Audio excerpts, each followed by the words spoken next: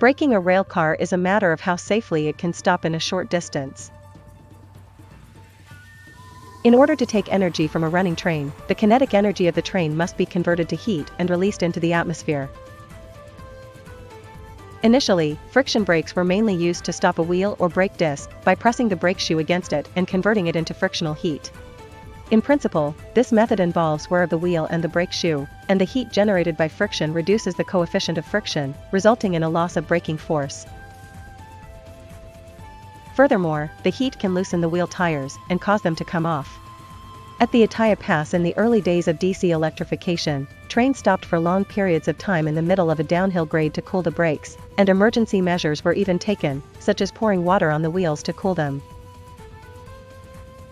Disc brakes do not cause tire loosening, but they still put the brake disc at risk of damage. As electric vehicles progressed, a method emerged that used the motor as a generator to capture the kinetic energy of the train by generating electricity. The converted electricity was initially passed through a resistor that converted it into heat and released it into the atmosphere, but this was wasteful, so various efforts were made to reuse this electricity. At Ataya Pass, DC power regeneration was realized at an early stage, and since the number of trains in operation was small and could not depend on the power consumption of other trains, inverters with mercury rectifiers were installed at the substation and returned to the main power system. Of course, even if electricity is regenerated, the electricity is converted to heat at the reutilization site and eventually released into the atmosphere. Electric brakes have greatly reduced the wear on the brake cages. In particular, with the advent of AC trains that use AC motors such as induction motors, there is almost no wear on the brakes, which is close to the ideal situation for brakes. One such brake that does not rely on friction between the wheel and the brake shoes is called a dynamic brake. It means a dynamic braking device and is a generic term for brakes with a structure that generates braking force when the wheels are in motion. Because brake force is dependent on wheel rotation, braking force is reduced at low speeds and cannot be used for stop braking, but in some respects this provides a significant advantage. Since braking force is automatically reduced when wheel speed is reduced, this reduces slippage, or slipping, caused by over-braking or reduced friction due to dampness of the rail surface. Slipping is an abhorrent phenomenon to crew members because it causes a sudden decrease in frictional force and extremely poor braking, which creates flat abrasions on the wheels, called flats, and shortens the replacement life of the wheels. This dynamic braking was actively utilized in electric vehicles, where the motor is directly used as a generator. However, steam and internal combustion locomotives cannot use this electric brake unless they use an electric drive. This was not a problem in the days of low-speed trains, but as train speeds increased, the time and expense required to maintain brake equipment became more and more expensive, and countermeasures were required. Engine brakes have long been used as a method that does not rely on ordinary friction brakes. By transferring the kinetic energy of the train to the engine is forced to turn from the wheel side, and the resistance created by this process is used as a brake. Friction as the piston moves in the cylinder is also used, but in a relatively small proportion, and most of the resistance is from the air being compressed in the cylinder. Air sucked into the engine is compressed by the pistons and gets hotter, and when it is released it tries to return to its original temperature, but overall it gets hotter because of the resistance of the intake and exhaust systems. Thus, the train's kinetic energy is converted to heat and reduced, and its speed is reduced. Except for resistance-controlled electric vehicles, special resistors must be installed for this heat treatment, but internal combustion vehicles can use the cooling system of the drive, so no additional new equipment is required. In reciprocating steam engines, if you want to use the engine brake, you can do so at will by operating the reversing gear.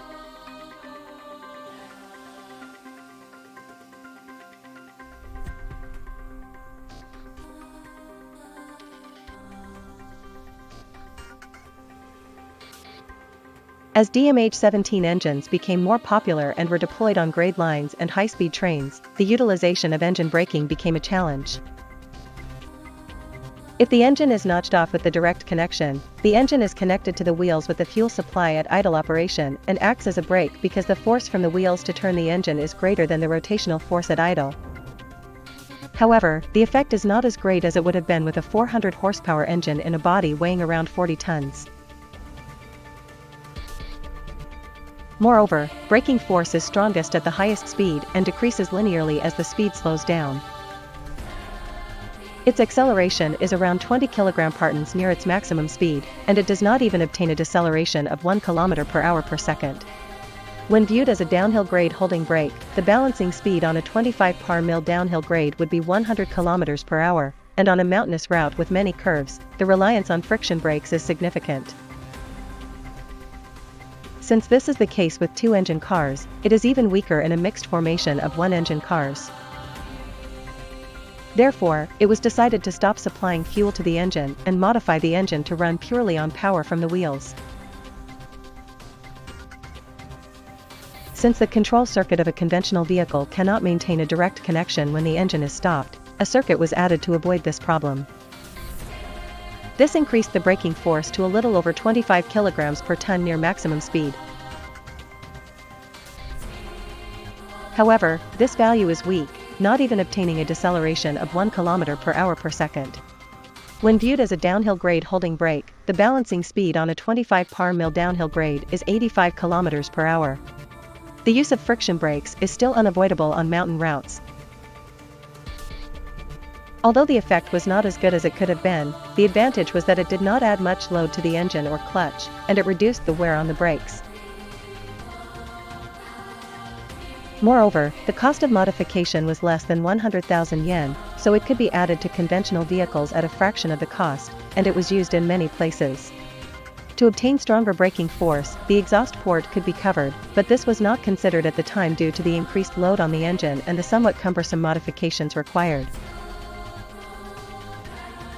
However, because JR's Shikoku General Bureau operated a large number of diesel trains on gradient lines, expectations for exhaust brakes were high, and although a prototype was tested at the Tadotsu works and proved effective, it was not adopted on a full-scale basis. On the other hand, the use of engine brakes on new diesel trains was considered from the beginning. The system is the same as DMH-17, and although it does not employ an exhaust brake, it utilizes a single-stage 3-element converter that can be used up to high speeds, allowing the engine brake to be used not only in the directly connected stage, but also in the hydraulic converter stage. In the 181 series, the engine brake can be enabled by operating the master controller handle, and by shifting it to the left in the notch-off position, the engine brake notch is activated.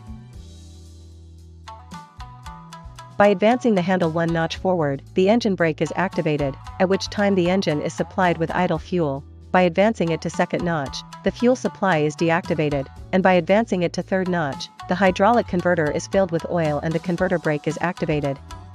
This figure shows the energy that can be absorbed at each notch as a function of speed and horsepower.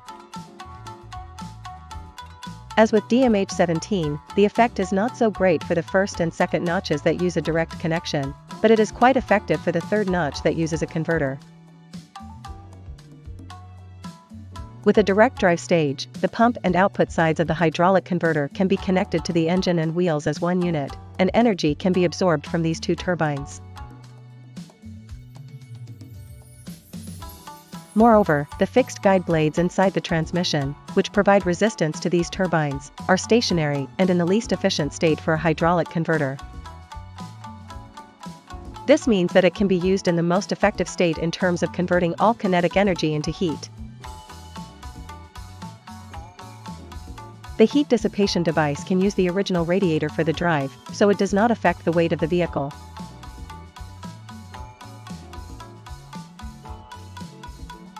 Hydraulic converter brakes, which have many advantages, were not used in diesel locomotives of the time. In a locomotive-hauled train, if the dynamic brakes alone were to provide braking for the entire train formation, the locomotive would have to carry all of the braking power. The energy that must be absorbed by the locomotive brakes is 1910 horsepower to maintain a speed of 50 km/h for a 400-ton freight train going down 25 par mils. If the speed is 55 km per hour at 600 tons, the energy that must be absorbed is 2,260 horsepower. If the speed is 65 km per hour at 1,000 tons, it is 1,350 horsepower, which often requires braking power beyond the locomotive's output.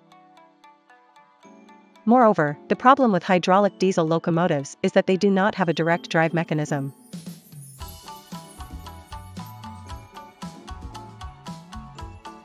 Therefore, only the output turbine can be used to absorb power, and it cannot meet the required performance. The hydraulic converter for DE50, DW7, was designed to eliminate this disadvantage. By adding a brake-specific fluid coupling, powerful dynamic braking was obtained. Fluid couplings are simple and lightweight in structure, and can be turned on and off as well as adjusted for braking force by moving oil in and out of the converter. The oil cooling system for hydraulic converters can be used, and since it is compact and lightweight, it can be installed according to the required performance without much concern for weight.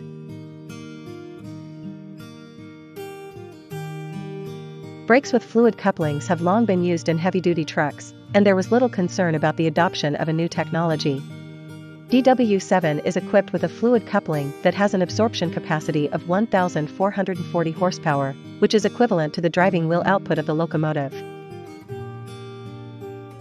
It had a 7-notch brake control stage, and the absolute value of the brake force roughly matched the acceleration force and grade balancing speed when hauling a train. During braking, the engine is idle, but this means that the cooling fan speed is low and cannot radiate the large amount of heat that is delivered from the fluid coupling to the cooling water system.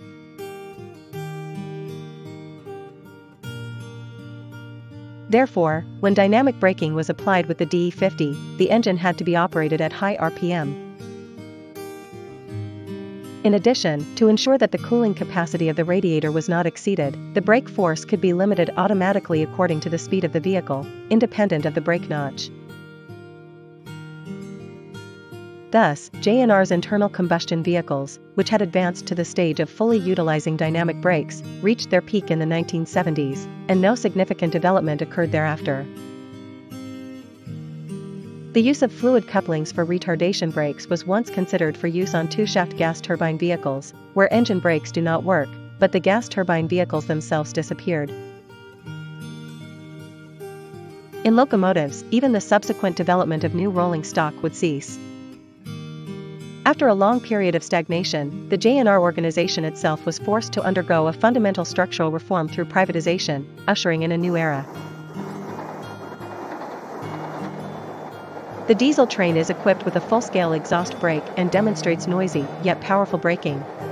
The locomotives parted ways with the hydraulic converter, and with the advent of the DF200 with diesel-electric power transmission, electric brakes were adopted, and dynamic brakes were once again utilized.